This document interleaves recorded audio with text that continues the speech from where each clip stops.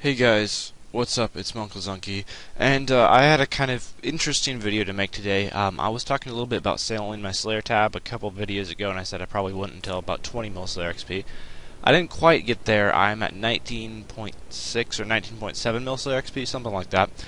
But anyways, I was getting really sick of slaying. I got bored. I basically grinded about 3 mil Slayer XP without stopping or doing anything else other than, of course, like farm runs and my daily DG challenges. But other than that, I was pretty much doing just Slayer and nothing else.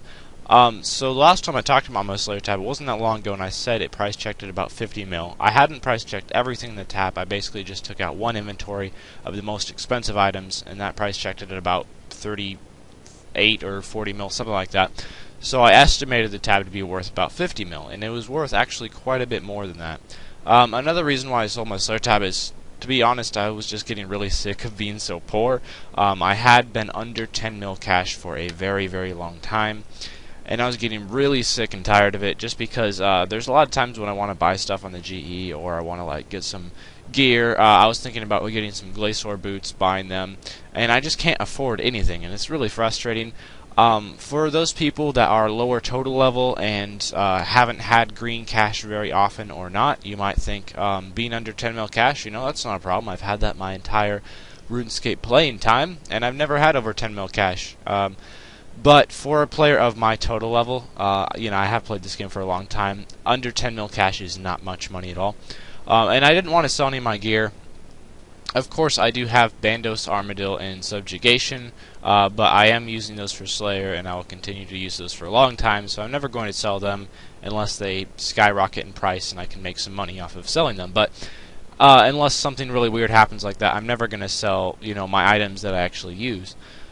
So yeah, I just decided to sell the Slayer tab, and I might do some flipping with it, but I am going to work on some PVM lately. The Glacier series that I started a long time ago, I don't think I've killed Glaciers in over a month, and I am going to finish that. I know a long time ago when I started the Glacier series, I said I would finish it, and it took a long time, because after I sold my Drygores, I just never went back to Glaciers. But I found out recently that you can momentum them using a chaotic staff, so that's what I've been doing.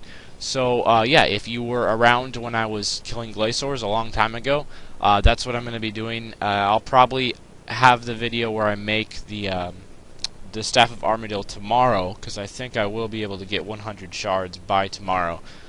Either that or very close to it. I'll try my best, and then yeah, I'll upload the final episode in that series tomorrow, and that will finally be done. Took way too long, but anyway, I sell everything in my tab, and the price check is coming up right here. 85 mil for my Slayer tab. That is quite a bit. That's about 5.5 million Slayer XP worth of drops, and I pretty much bank everything. So it's not a lot considering to how much you would make. Like a year ago, you probably would have made around 150 mil, or 2 years ago or something like that, but still, you can't really argue with 85 mil. That's pretty decent, and I'm not mad. So anyway, thanks for watching this video, and stay tuned for tomorrow when I will upload the next episode of the Glacier series. That's all, and farewell.